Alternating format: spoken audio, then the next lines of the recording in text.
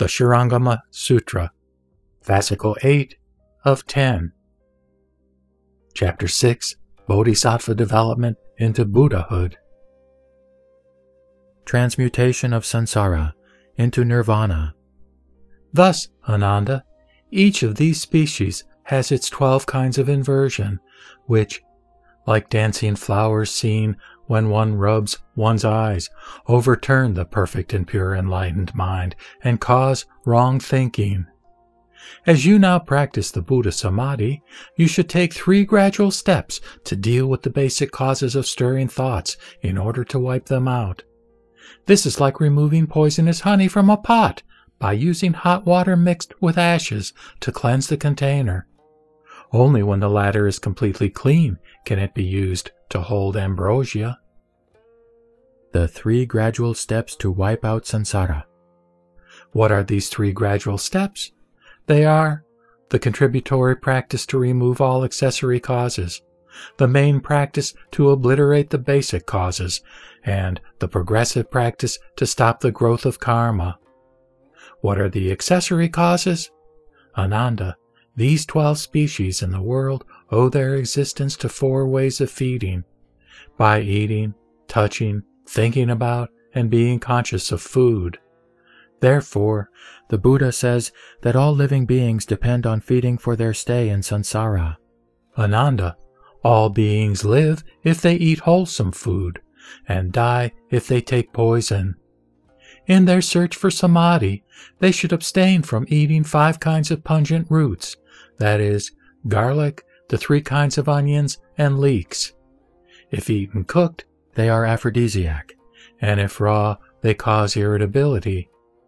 Although those who eat them may read the 12 divisions of the Mahayana canon, they drive away seers, or rishi, in the 10 directions, who abhor the bad odor, and attract hungry ghosts who lick their lips. They are always surrounded by ghosts, and their good fortune will fade away day by day to their own detriment. When these eaters of pungent roots practice samadhi, none of the bodhisattvas, seers, and good spirits come to protect them, while the mighty king of demons takes advantage of the occasion to appear as a Buddha as if to teach them the Dharma, defaming and breaking the precepts and praising carnality, anger, and stupidity. At their death, they will join his retinue, and at the end of their time in his realm they will fall into the unintermittent hell. Ananda, practicers of samadhi should never eat these 5 pungent roots. This is the first step of gradual practice. What are the basic causes? Ananda, those practicers who wish to enter the state of samadhi should first observe strictly the rules of pure living, to cut lust from the mind by abstaining from meat and wine, and by taking cooked instead of raw food. Ananda, if they do not abstain from carnality and killing, they will never escape from the 3 worlds of existence.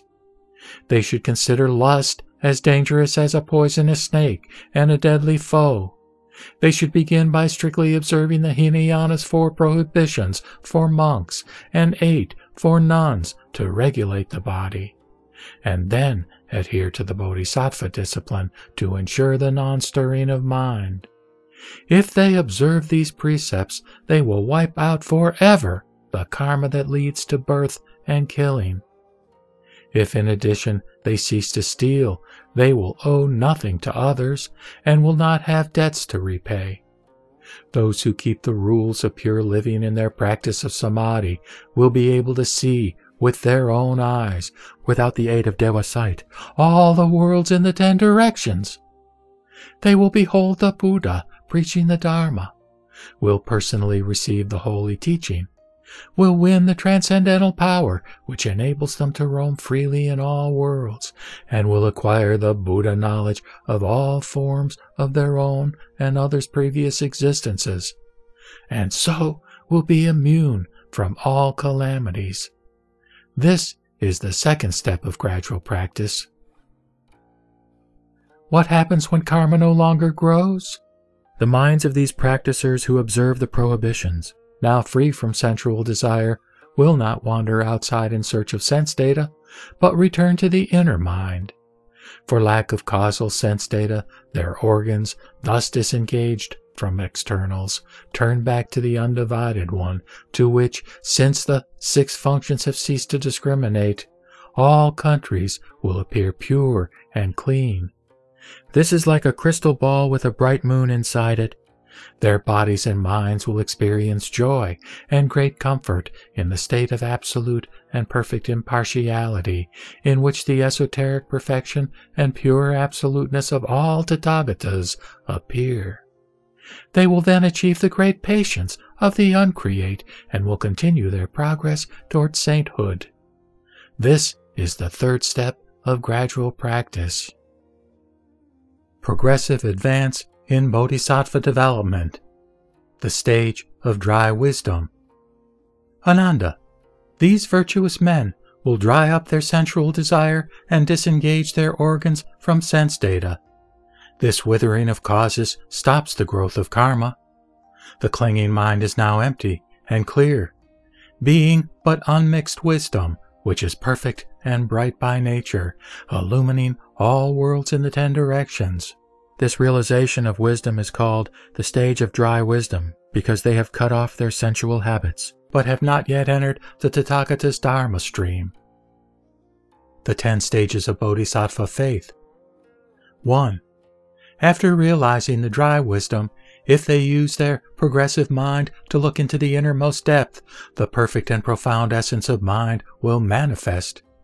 This state of absolute perfection leads to that of true absoluteness, resulting in the permanence of absolute faith and the total eradication of all false thinking. This is the mean in its true purity and is called the stage of Bodhisattva faith. 2. Their faith, thus genuinely achieved, ensures their complete understanding, which is no more hindered by the 5 aggregates, 12 entrances, or ayatana, and 18 fields of senses, or dhatu, and thereby embraces the past, present, and future. Thus are exposed the vicious habits, which led to their countless incarnations in the past, the smallest details of which they can now remember. This is called the stage of remembrance, or unforgetfulness. 3. This absolute perfection in its purity causes the essential wisdom to turn all vicious habits, contracted since the time without beginning, into one bright essence, which continues to advance towards the real and the pure. This is called the stage of zealous progress. 4. The essence of mind which now manifests is the wisdom that destroys the darkness of ignorance. This is called the stage of wisdom. 5. This bright wisdom now shines upon its own substance in stillness and profundity, thus ensuring the permanent union of function and substance. This is called the stage of dhyana. 6. The light of dhyana becomes brighter. It is now more penetrating and prevents all backsliding. This is called the stage of non-retrogression. 7. The mind, now advancing smoothly, preserves all previous achievements and is aware of all Tathagatas in the 10 directions. This is the stage of protection of the Dharma. 8. The brightness of wisdom, thus preserved and strengthened, can now, by means of its transcendental power, reflect the light of the Buddha's compassion, and thereby abide within his body, like 2 bright mirrors facing and reflecting each other to infinity. This is the stage of reflective powers. 9. The light of the mind then turns inwards and unites forever with the unsurpassed, absolute purity of the inner Buddha, thereby resting in the non-retrogressive state of transcendental non-activity, or wu-wei. This is called the stage of unshaken discipline, or shila. And 10. A great comfort derives from this rest in discipline, which enables the mind to roam at will anywhere in the 10 directions. This is called the stage of the mind of high resolve. The 10 practical stages of Bodhisattva wisdom. 1. Ananda, After achieving these 10 stages of bodhisattva faith by practical expedients, the essence of mind manifests and radiates. The intermingling of these 10 functions of mind perfects the one mind. This is called the purposive stage. 2. The inner mind now radiates like brilliant pure gold in a globe of clear crystal. As the previous contemplative wisdom now reaches this mind ground, this is called the stage of the control of the mind ground. 3. The cognizance of the mind ground fully reveals both wisdom and its object as one reality in the 10 directions, free from all hindrance. This is called the stage of bodhisattva practice. 4. This bodhisattva conduct is now similar to that of the Buddha, which influences it. Like a dead man in the intermediate state, seeking parents as a channel for his rebirth in the world, the advancing mind enters the Tathagata seed. This is called the stage of noble birth. 5. The mind, gestating in the holy womb, inherits the basic bodhi, and the fetus is formed with all its characteristics. This is called the stage of all in readiness for enlightenment. 6. Both form and mind are identical with those of the Buddha. This is called the stage of true mind. 7. The integration of body and mind becomes firmer with the passing of time. This is called the stage of non-retrogression. 8. The fetus is now complete with the 10 aspects of the Buddha body. This is called the stage of Bodhi in its infancy or immaturity. 9. The fetus, now completely formed, is born and becomes a son of Buddha. This is called the stage of the heir to the king of the law. And 10.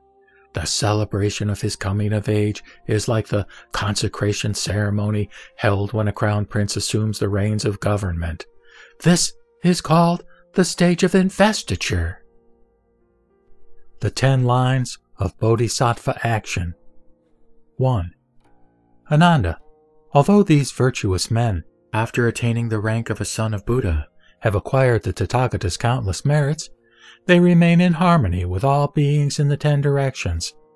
This is called joyful service. 2. They are able to work for the welfare of all living beings. This is called beneficial activity. 3. Their self-enlightenment and the enlightenment of others are free from all contradiction.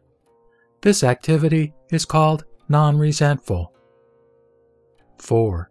Their continuous appearance in countless forms in the unending future for the welfare of others free from the conception of time and space is called inexhaustible activity. 5. Their preaching, free from all clinging, conforms to the teaching of non-duality of all Dharma doors and is called an activity never out of order. 6. The noumenal unity reveals a vast variety of undifferentiated phenomena. This is called skillful activity to appear at will. 7. In this state, all the worlds in the 10 directions appear in every speck of dust, with neither dust nor worlds hindering each other. This is called the non-clinging activity. 8. All manifestations are but the highest perfection, or paramita leading to the other shore of Bodhi. This is exalting activity. 9. This perfect intermingling of noumenon and phenomenon achieves the Buddha pattern in the 10 directions and is called the skillful performance of the law. And 10. Each line of action is but pure and transcendental non-activity, or wu-wei, derived from the one reality of thatness. This is called activity in harmony with the truth. The 10 acts of dedication, or parinamana. 1. Ananda, after these virtuous men have won transcendental powers in their performance of the Buddha work, they attain the state of pure reality, which frees them from all hindrances. They should deliver living beings without clinging to the notion of salvation, in order to turn the non-active or wu-wei mind towards the path to nirvana. This is dedication to the salvation of all living beings while avoiding the conception of saving them. 2. The wiping out of all that is destructible while avoiding the very idea of so doing is called dedication to the indestructible. 3. The realization that basic Bodhi is profound and equal to the Buddha's enlightenment is called dedication to equality with all Buddhas. 4. Manifestation of the pure mind ground, which is identical to the state of a Buddha, is called dedication to omnipresence. 5. The free intermingling of the worldly and the absolute state of the Tathagata is called dedication to the inexhaustible store of merits. 6. The rising of only pure causes from the same state of Buddhahood in search of nirvana is called dedication to the excellent roots of impartiality. 7. The realization of impartiality in this way, which reveals the identity of all living beings in the 10 directions with one's fundamental nature, the perfecting of which does not exclude any one of them, is called dedication to the sameness of all beings. 8. The realization of the identity of all phenomena, free from all differentiation, with no clinging to either sameness or difference, is called dedication to the Absolute. 9. The achievement of this absolute state, free from all hindrance in the 10 directions, is called dedication to unimpeded liberation. And 10. Perfect realization of self-nature, which wipes out all consideration about the realm of Dharma, is called dedication to the boundless Dharma Dhatu. The 4 additional harnessing stages, or Prayoga. Ananda, these virtuous men, after achieving these 41 stages of bodhisattva development, should train in 4 additional harnessing stages. 1. The Buddha Bodhi, employed as self-mind, now seems to manifest, but actually does not yet do so. This is like kindling a fire by rubbing 2 sticks together in order to burn them. It is called the warming stage. 2. Further, the self-mind, now used as the ground for Buddha enlightenment, seems to rely on wisdom, but actually does not, like a climber reaching the top of a mountain with his body in the air while his feet still touch the ground. This is called the summit stage. 3. The realization of the sameness of mind and Buddha, leading to the perfecting of the mean, is like forbearing from something which can be neither retained nor rejected. This is called the forbearing stage. And 4. Being above all estimate and measure, the mean, which is between delusion and enlightenment, is neither the one nor the other. This is called the highest stage on the worldly plane. The 10 highest stages of bodhisattva attainment, or dashabhumi. 1. Ananda. After these virtuous men's skillful understanding of the great Bodhi, they become aware of the Tathagata's full state of Buddhahood. This is called the stage of joy, or pramudita, at having overcome all hindrances and so entering upon the path to Buddhahood. 2.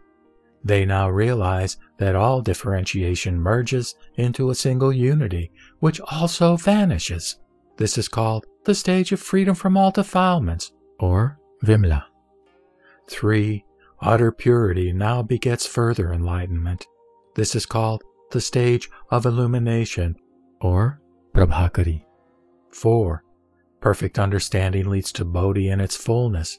This is called the stage of mastery of glowing wisdom, or archishmati. 5.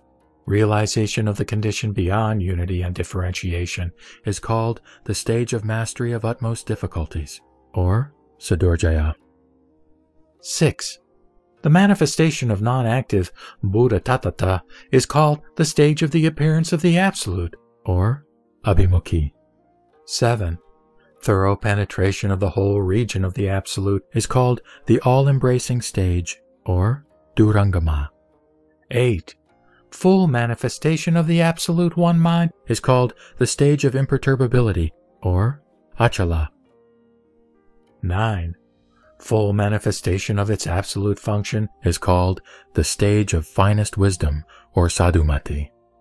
Ananda, as these bodhisattvas complete their practice and training with great success, This is also called the stage of successful practice. And 10. They now realize the state in which sheltering clouds of compassion cover the ocean of nirvana. This is called the stage of Dharma clouds, or Dharma mega. The universal enlightenment.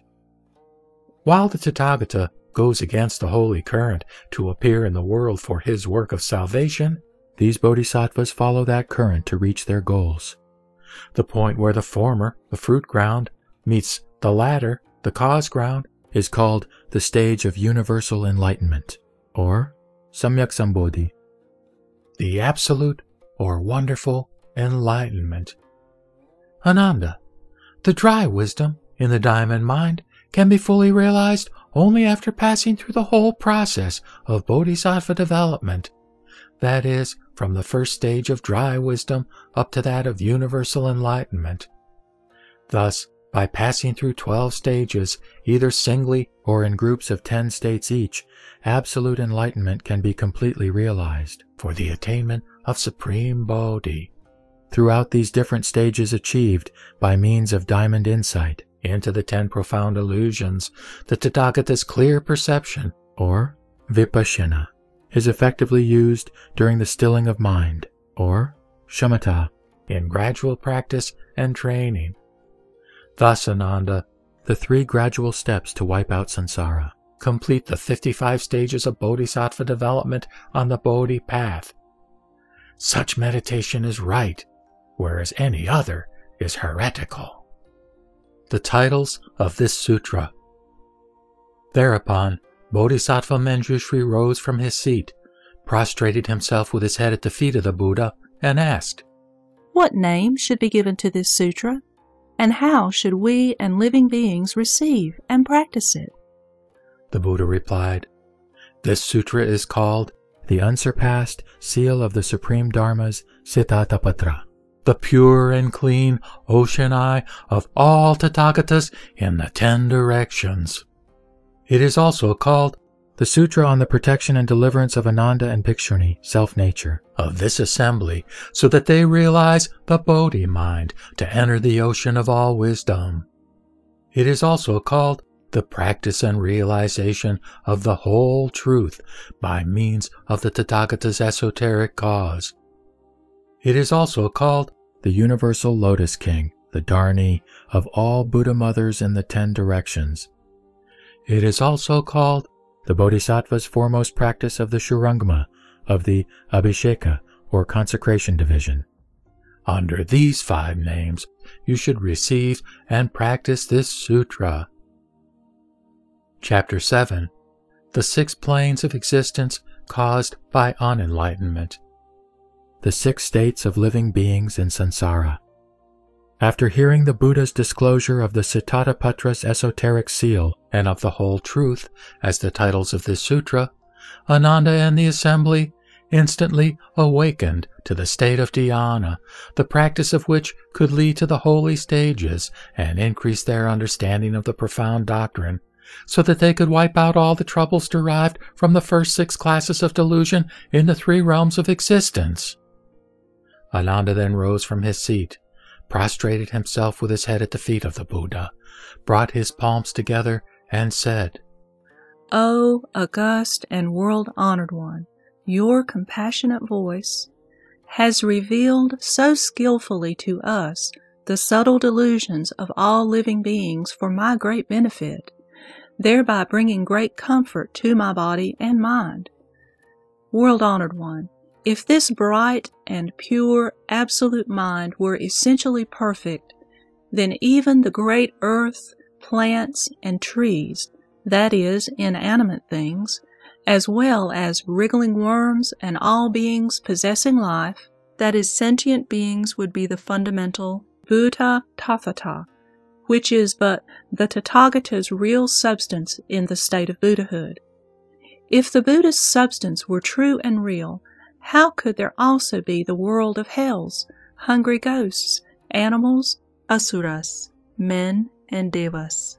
World-honored one, are these worlds fundamentally self-existent, or do they arise because of living beings' vicious habit of dwelling in falsehood?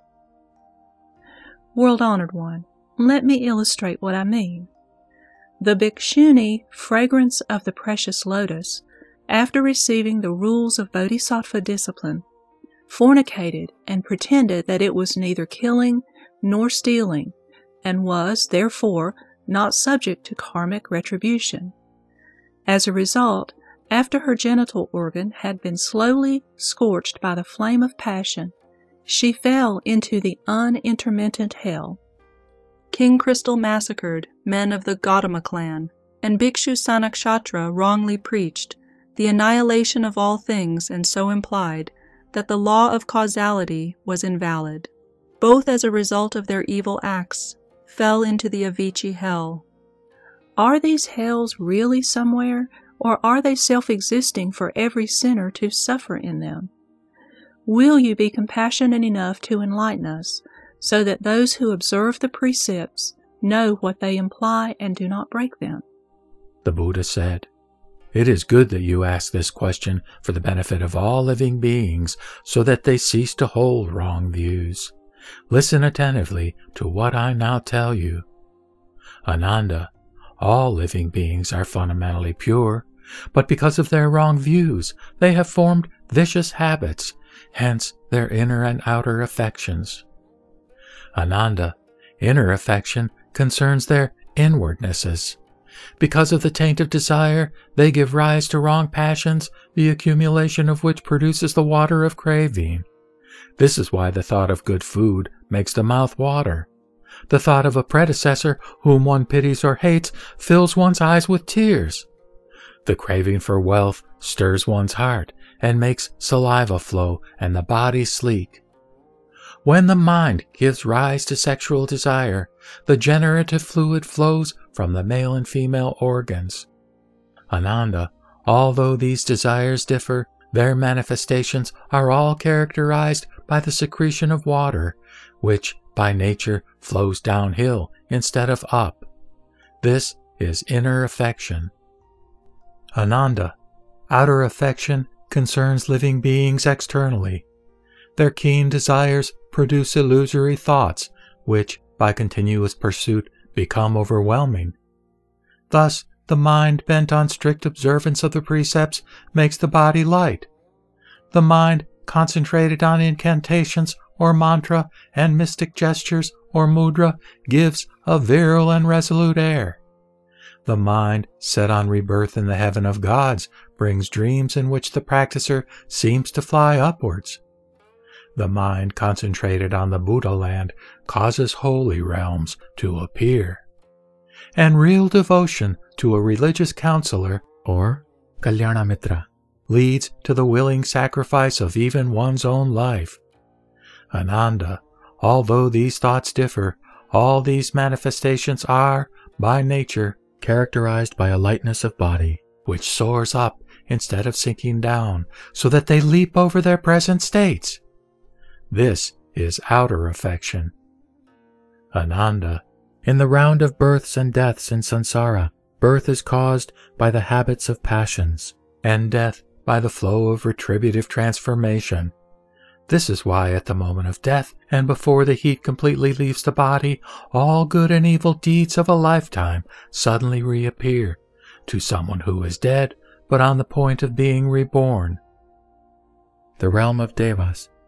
If his mind is wholly thoughtful, it will fly in the air, and he will be reborn in heaven. If in this flight it is filled with blessedness and wisdom strongly sustained by his pure vow, it will open to let him behold the pure lands of all Buddhas in the 10 directions. He will be reborn there as a result of his vow. The realm of seers, or rishi, and spirits. If his mind is more thoughtful than passionate, it will not be light enough for him to fly to distant places. He will be reborn as a flying rishi, a powerful king of ghosts, a flying yaksha, or an earthbound rakshasa. He will be able to roam freely in the heavens of the 4 deva kings. If he is good-natured and has taken a vow to protect my Dharma and those who observe the precepts, repeat the mantras, meditate, and realize patient endurance, he will dwell beneath the throne of the Tathagata. The the realm of human beings. If his thoughts and passions are in equal proportions, he will neither rise nor sink, but will be reborn in the realm of human beings, where his intelligence comes from the clearness of his thoughts, and his stupidity from the dullness of his passions. The realm of animals. If his passions exceed his thoughts, he will be reborn in the realm of animals, where great passions create beasts with hair and fur, and mild passions produce winged and feathered creatures. The realm of hungry ghosts. If his passions and thoughts are in the proportion of 7:3, he will sink into the wheel of water close to the region of fire, will endure intense heat, and be reborn as a hungry ghost, whose body is constantly scorched by heat and drowned in water, so that he will suffer from hunger and thirst for hundreds and thousands of eons. The realm of hells. If his passions and thoughts are in the proportion of 9:1, he will sink into the wheel of fire and be reborn where wind and fire meet. He will dwell in the intermittent hell if his passions are great, in the unintermittent one if they are very strong, and in the Avicii hell if he is completely dominated by extremely violent ones. If, in addition, he slanders the Mahayana, breaks the Buddha's precepts, distorts the Dharma when preaching it to deceive his patrons for selfish gain or for fame, and commits the 5 rebellious acts and 10 grave sins, he will be reborn in turn in all the Avicii hells. Although the above are self-inflicted retributions resulting from individual evil deeds, all sinners endure the same kinds of suffering which originate from the same concurrent causes. The 10 causes and 6 effects in the realm of hells. The 10 karmic causes of the realm of hells. Ananda, these retributions come from the karmic acts of living beings who create 10 karmic causes by their vicious habits and so suffer from 6 kinds of retribution. The habit of sexual desire. Ananda, what are these 10 causes? Lust grows into a habit because of sexual intercourse, in which 2 people caress each other, thereby producing heat that in turn stimulates desire. This is like the heat caused by rubbing the hands together. The 2 habits from karma and lust stimulate each other and cause visions of hot iron beds on hot copper supports. Hence, all Buddhas regard sexual intercourse as a burning fire of desire, and all bodhisattvas avoid carnality as if it was a fiery pit. The habit of craving. Craving grows into a habit because of grasping, which is a kind of suction, which, in time, creates the illusion of cold, frost, chill, and shivering. This is like the cold sensation felt when one breathes in through pursed lips. The combination of karma and craving leads to retribution in the form of suffering expressed by crying out against biting cold and shown by the skin turning blue, red, or white. Hence, all Buddhas regard craving as the water of greed, and all bodhisattvas avoid it, as they would a sea of pestilential vapor. The habit of arrogance. Arrogance grows into a habit because of abuse, which manifests by the oppression of others, which in time creates the illusion of restless waves, which build up a volume of water. This is like licking one's mouth to make it water. The 2 habits from karma and arrogance stimulate each other and create visions of rivers of blood, hot ashes, burning sand, poisonous seas, and molten copper poured on the sinner's tongue. And so all Buddhas regard self-importance as the water of stupidity, and all bodhisattvas avoid it as they would drowning. The habit of anger. Anger grows into a habit because of irritation, which manifests as stubbornness, which in time inflames the heart, whose heat turns the vital breath into metal. Hence the illusions of hills of knives, iron posts, trees and wheels of swords, axes, halberds, spears, and saws. This is like a man pushed by his obstinacy to avenge a wrong. The two habits from karma and anger stimulate each other and create visions of castration, hacking, beheading, chopping, wounding, mutilating, bludgeoning, and striking. This is like a man flying into a rage and ready to kill to redress a wrong. Hence, all Buddhas regard hatred as a sharp sword, and all bodhisattvas flee from it, as from their own execution. The habit of deceitfulness.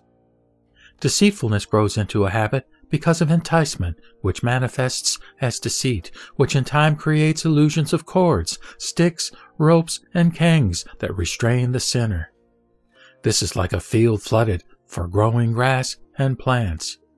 The two habits from karma and deception sustain each other and create more and more evil deeds that deserve punishment with fetters, locks, whips, staves, birches, and cudgels. And so all Buddhas regard deceitfulness as harmful as calumny, and all bodhisattvas avoid it as they would a wolf.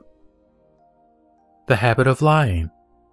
Lying grows into a habit because of beguilement, which manifests as fraud, which in time ends in treachery. This creates illusions of filth, such as dust, excrement, and urine.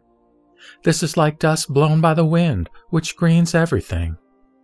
The two habits from karma and lies intensify each other and end in suffering from drowning, tossing, flying, dropping, drifting, and sinking. Hence, all Buddhas regard lying as harmful as plundering and killing, and all bodhisattvas avoid it as they would stepping on venomous snakes. The habit of resentment. Resentment grows into a habit because of aversion, which manifests as malice. This creates illusions of being stoned, catapulted, shut in a prison van, trapped, bagged, and struck. This is like a mischief maker, always with evil designs. The two habits from karma and resentment combine and result in punishment by being tossed and hurled about, seized, apprehended, struck, and shot. And so all Buddhas regard resentment as an evil spirit, and all bodhisattvas avoid it as they would poisoned wine. The habit of wrong views. Wrong views grow into habit because of misinterpretation, which covers the 5 misconceptions from the reality of the ego and objects down to rigorous ascetic prohibitions. This causes the misunderstanding of karmic effects due to rejection of the real and attachment to the unreal. Hence, the illusion of judgment with proofs of evidence which cannot be denied, as when two people coming from opposite directions cannot avoid meeting on the same road.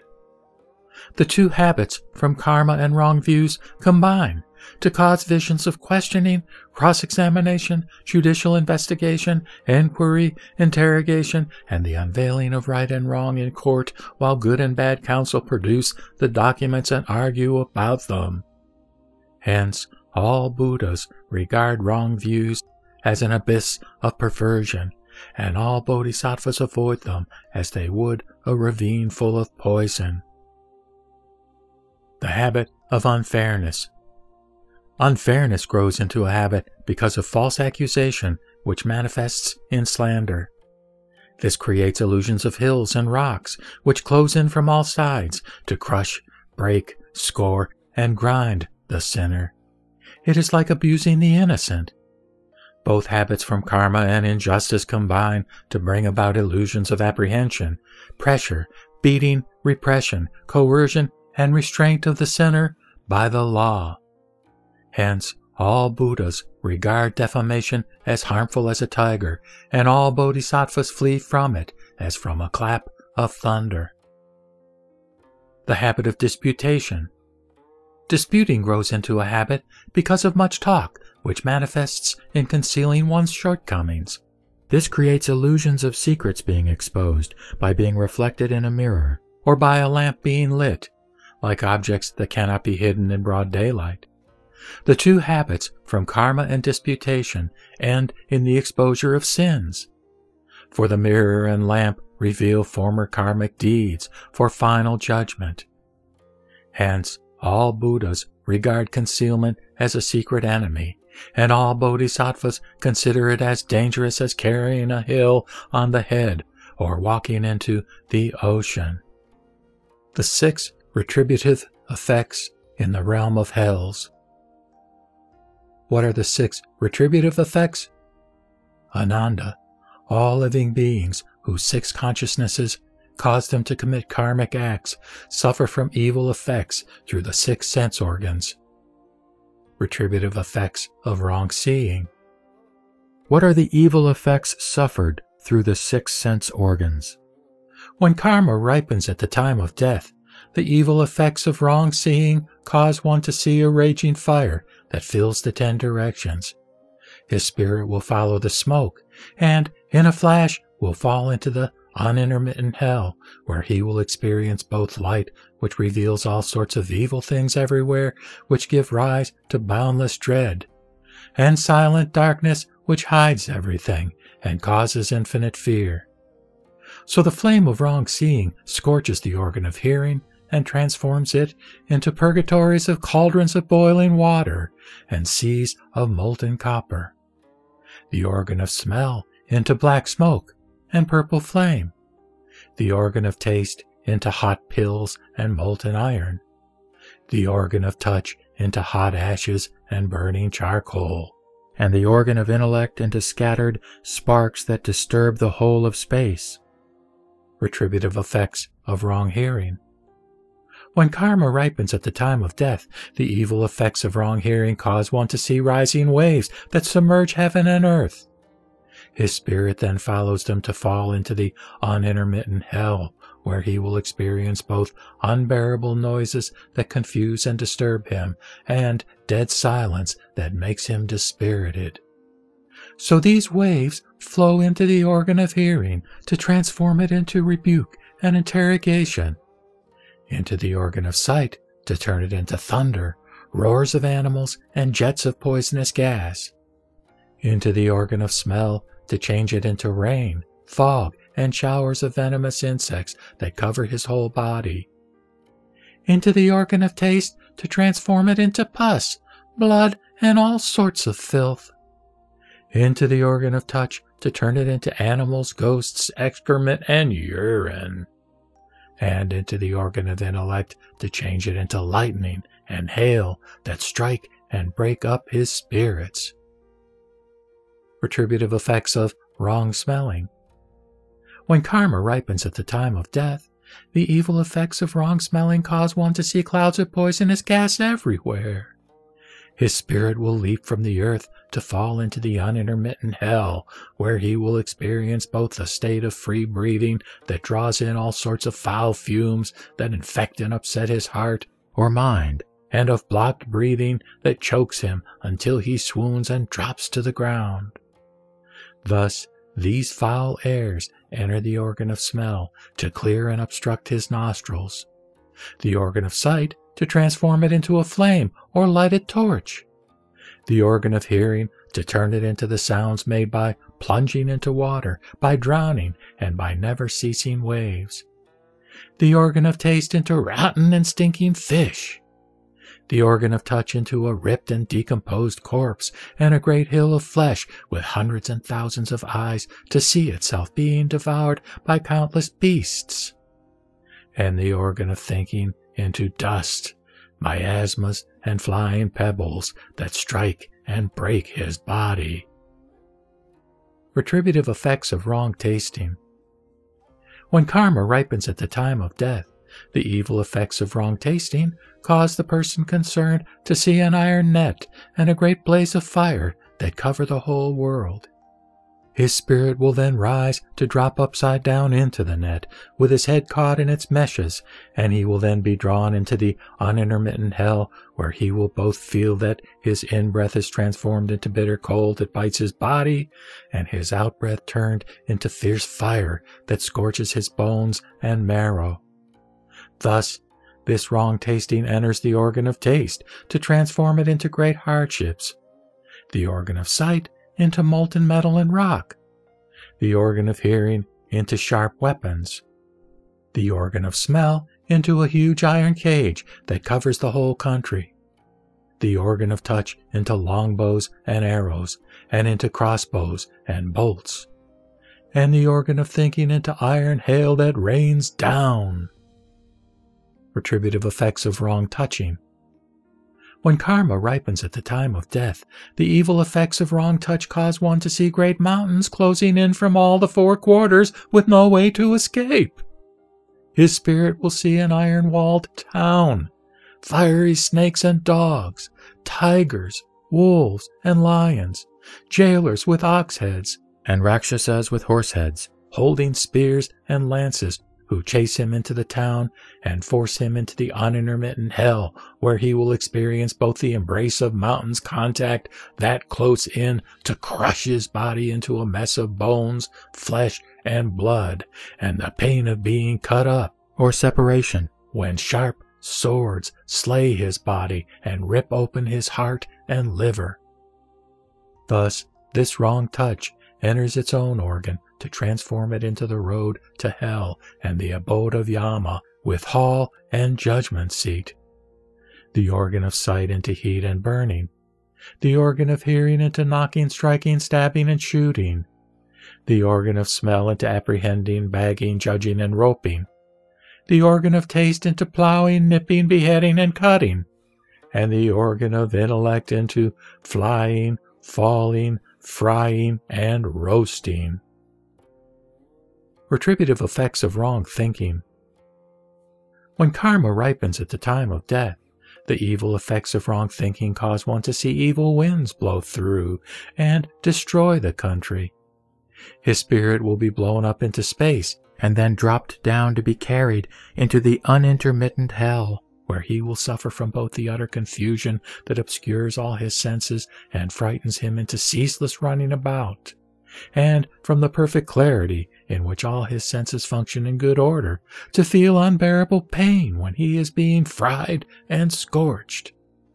Thus, this wrong thinking enters his faculty of thought to transform it into a receptacle, the organ of seeing into scrutinizing and evidencing, the organ of hearing into a rock, its warmth into ice and frost, and its clearness into dust and fog, the organ of smell into a great fiery chariot, vessel, and cage, the organ of taste into cries, screams, lamentation, and weeping, the organ of touch into a large or small body, subject in a single day to tens of thousands of births and deaths. Ananda, these are the 10 causes and 6 effects of the realm of hells, which are all created by living beings through their own delusion and falseness. Degrees of perversity in relation to suffering in the hells. If at all times a living being creates these 3 karmic causes of retributive effects to be suffered by all 6 sense organs, he will fall into the Avici hell, where he will endure untold miseries for countless eons. If at times he creates individual karmic causes of retributive effects to be suffered by his sense organs separately, he will fall into the 8 unintermittent hells. If he kills, steals, and is carnal in body, mouth, and mind, he will fall into the 18 lesser hells. If he does not commit these 3 evil deeds which involve body, mouth, and mind, but occasionally kills or steals, he will fall into the 36 lesser hells. If he commits only one of them with a single sense organ, he will fall into the 108 minor hells. Thus, all living beings, though creating their own causes of retributive effects, have to endure the same corresponding sufferings in the same hells, which are the products of their wrong thinking and which fundamentally do not exist. The 10 categories in the realm of hungry ghosts. Further, Ananda, if living beings violate the precepts, break the rules of bodhisattva discipline, destroy belief in the self-possessed Buddha nature, and create the above-mentioned 10 karmic causes, after being scorched in the hells for successive eons, they will have paid for all the wrong they have done, and will be reborn in the realm of hungry ghosts. 1. If craving be the cause of their misdeeds, they will, after paying for their sins, take the form of whatever they meet on leaving the hells to become strange ghosts. 2. If lust be the cause of their misdeeds, they will, after paying for their sins, take form when blown by the wind on leaving the hells to become draught ghosts. 3. If deceitfulness be the cause of their misdeeds, they will, after paying for their sins, take form when meeting animals to become animal ghosts. 4. If hate be the cause of their misdeeds, they will, after paying for their sins, take form when meeting worms and insects to become noxious ghosts. 5. If revengefulness be the cause of their misdeeds, they will, after paying for their sins, take form in the midst of misfortune and calamity to become cruel ghosts. 6. If arrogance be the cause of their misdeeds, they will, after paying for their sins, take form when meeting oppressed people to become starved ghosts. 7. If fraud be the cause of their misdeeds, they will, after paying for their sins, take form when finding themselves in dark places to become nightmarish ghosts. 8. If wrong views be the cause of their misdeeds, they will, after paying for their sins, take form when meeting sprites to become naiads. 9. If unfairness be the cause of their misdeeds, they will, after paying for their sins, take form when seeing the light to become servant ghosts. And 10. If disputation be the cause of their misdeeds, they will, after paying for their sins, take form when meeting mediums to become messenger ghosts to relay the news from the dead. Ananda, these beings are completely dominated by their passions, which cause their fall into the realm of hells, where they are scorched dry by the flame of passion, and from which they will emerge as hungry ghosts. These states are the products of karma created by wrong thinking. If they awaken to Bodhi, they will find that fundamentally these karmic states cannot be found in the profound, perfect, and bright mind. The 10 categories of animals, birds, etc. Further, Ananda, when all karmic effects have been completely endured in the realm of hungry ghosts, that is, after the consequences of passions and thoughts have ended, they will be reborn as animals, birds, etc., who meet their former creditors to repay outstanding debts. 1. Strange ghosts, after expiating their misdeeds in their realms, are mostly reborn as owls. 2.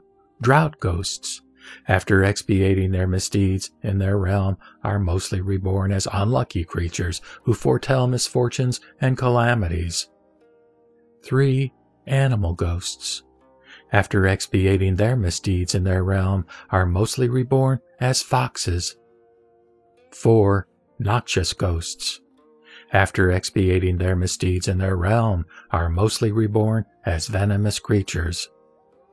5. Cruel ghosts, after expiating their misdeeds in their realm, are mostly reborn as tapeworms. 6. Starved ghosts, after expiating their misdeeds in their realm, are mostly reborn as creatures good for food. 7. Nightmarish ghosts, after expiating their misdeeds in their realm, are mostly reborn as creatures who provide materials for clothing. 8. Naiads, after expiating their misdeeds in their realm, are mostly reborn as creatures through whom the future can be foretold. 9. Servant ghosts, after expiating their misdeeds in their realm, are mostly reborn as auspicious creatures. And 10. Messenger ghosts, after expiating their misdeeds in their realm, are mostly reborn as domestic animals. Ananda, these hungry ghosts, after withering because of the scorching effect of the flame of their passions to repay their former debts, are thus reborn as animals, birds, etc. These states are caused by their karmic misdeeds. But if they awaken to the Bodhi mind, they will find that the causes of falsehood fundamentally do not exist. You have mentioned Bhikshuni fragrance of precious lotus, king crystal, and Bhikshu Sanakshatra. But you should know that their evil karmas came from neither heaven nor earth, nor were they imposed on them by others. Since their evil deeds were self-made, they had to suffer from the consequences, which were the congealation of passing false thoughts in the Bodhi mind. Further, Ananda, if these creatures, while paying their former debts, are made to repay more than is just, they will be reborn as men to reclaim the difference. If the creditors are men of good virtue and can repay the outstanding balance, they will keep their human state while doing so. But if they are men of little virtue, they will be reborn as animals to make good the amount received in excess. Ananda, you should know that if the indebtedness consists of money and labor, it will be cancelled as soon as it has been reimbursed. But if, in addition to recovering it, the creatures concerned are killed to provide food for the creditors, this will start between debtors and creditors an endless round of mutual killing and eating, which can be brought to an end only by the practice of shamatha, or when a Buddha appears in the world to teach them the Dharma. The 10 categories in the realm of human beings. 1. You should know that owls, after repaying their former debts, are reborn as wayward men in the realm of human beings. 2.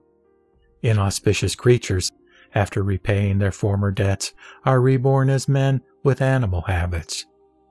3. Foxes, after repaying their former debts, are reborn as vulgar men. 4. Venomous creatures, after repaying their former debts, are reborn as savages. 5. Tapeworms, after repaying their former debts, are reborn as vile men. 6. Creatures good for food, after repaying their former debts, are reborn as cowards. 7. Animals providing materials for wearing apparel, after repaying their former debts, are reborn as servile men. 8. Creatures through whom the future can be foretold, after repaying their former debts, are reborn as literary men. 9. Auspicious creatures, after repaying their former debts, are reborn as intelligent men. 10. Domestic animals, after repaying their former debts, are reborn as men versed in the ways of the world. Ananda, these living beings, after repaying their debts, are reborn in the realm of human beings, because since the time without beginning, they have, on account of their karma and perversion, killed one another, and have not met the Buddha or heard the right Dharma. Hence their transmigration according to the law of samsara. They are most pitiable. The 10 categories in the realm of seers, or rishis. Ananda, there are men who, instead of cultivating the samadhi of right bodhi, practice immortality wrongly according to their false thoughts, thus preserving their thinking and bodies. They are fond of living in mountains, groves, and uninhabitable places. There are 10 classes of them. 1. Ananda, those men who diet specially to preserve their bodies and thereby live long through dieting are called earthbound seers. 2. Those who take herbs and fruits to preserve their bodies and thereby live long through taking medicine are called flying seers. 3. Those who take mineral products to preserve their bodies and thereby live long by means of alchemy are called unhindered roaming seers. 4. Those who regulate their organic functions to preserve their bodies and thereby live long by means of proper breathing are called immaterial seers. 5. Those who make good use of controlling their saliva to preserve their bodies and thereby live long by means of their glowing spirituality are called heavenly seers. 6. Those who feed on the vital principle of nature to preserve the essence of form and thereby live long by absorbing natural purity are called all-entering seers. 7. Those who use incantations to preserve their bodies and thereby live long by means of occultism are called seers of the lesser Tao. 8. Those who concentrate on their thoughts to preserve their bodies and thereby live long by means of mental concentration are called illuminating seers. 9. Those who practice the integration of the positive and negative principles to preserve their bodies and thereby live long by means of the spiritual harnessing power of yoga are called spiritual seers. And 10. Those who practice sublimation of their bodies and thereby live long by means of spiritual awareness are seers of the highest order. Ananda, these men regulate their minds, but do not practice the right Bodhi, and live for perhaps 1,000 and 10,000 years. They live on high mountains or desert islands and cut off all worldly connections. Their states still belong to the samsaric stream of wrong thoughts, and since they do not practice samadhi, when they have enjoyed their conditioned blessing, they will have to return to the lower planes of existence. The realm of the gods, or Devloka, the 6 heavens of the realm of desire, or Kamadhatu. 1. Ananda, there are men who do not seek the permanent because they cannot relinquish their love for their wives. They, however, do not commit adultery, and so their minds are clear and bright.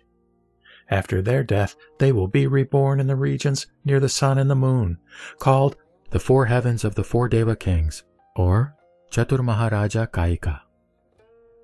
2. There are men who, though living with their wives, are lukewarm about love and sexual desire. Their chastity is, therefore, not perfect, and so, after their death, they will be reborn in the regions above the sun and the moon, and on the top of the world, called the Triastrincha heavens. 3. Those whose sexual indulgence is only incidental and is then always forgotten, and who prefer tranquility to disturbance, will, after their death, be reborn in space, where they will dwell in brightness, which eclipses the light of the sun and moon, because of their luminous bodies. This is the Suyama heaven. 4. Those who live in tranquility at all times, but are still not yet immune to disturbance, will, after their death, be reborn in the subtle region, which is beyond the reach of men and lower devas, and which remains unaffected by the 3 calamities of fire, water, and wind during the kalpa of world destruction. This is the Tushita heaven. 5. Those who have relinquished all sexual desires, but are prepared to satisfy those of their wives, and who feel as if they chew tasteless wax during the intercourse, will, after their death, be reborn in the region attainable by leaps and bounds direct from the realm of human beings. This is the Nirmana Rati heaven. 6. Those who have cut off their worldly minds and are thus free from earthly prejudices when dealing with worldlings, will, after their death, be reborn in the region beyond those where joy is attainable and unattainable at will. This is the Paranirmita Vashavartin heaven. Ananda, though these 6 realms of heavens are free from mental disturbances, they still retain the conception of mind. Hence, they are called realms of desires.